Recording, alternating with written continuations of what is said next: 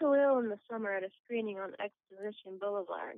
It's the same week that Manhattan Place sells. In the morning, you pack boxes. You look through the attic for old issues of Ebony and Jet. You take home a photo album. You know who he is, even though you've never seen his picture. He knows who you are, too.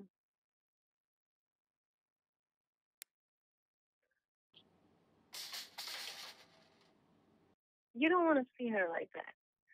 You want to remember her the way you never knew her. She used to be bad, the good bad.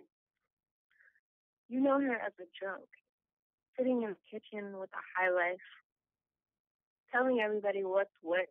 Your dad lived there in the 70s when he first came to Los Angeles. Your brother lived there after college. Your cousin grew up in that house. Opportunity knocks.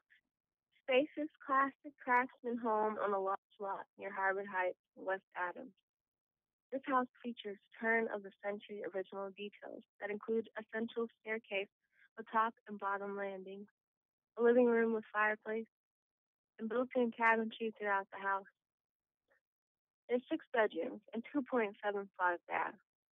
This house is located in an ideal central LA location.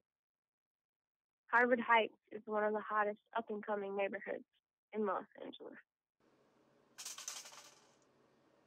You're surprised when he calls. You're sitting in the kitchen with a tea. You have a friend over. You smile, bringing a natural warmth of friendliness to your voice. You arrive a bit frazzled, but remind yourself that it's part of your brand.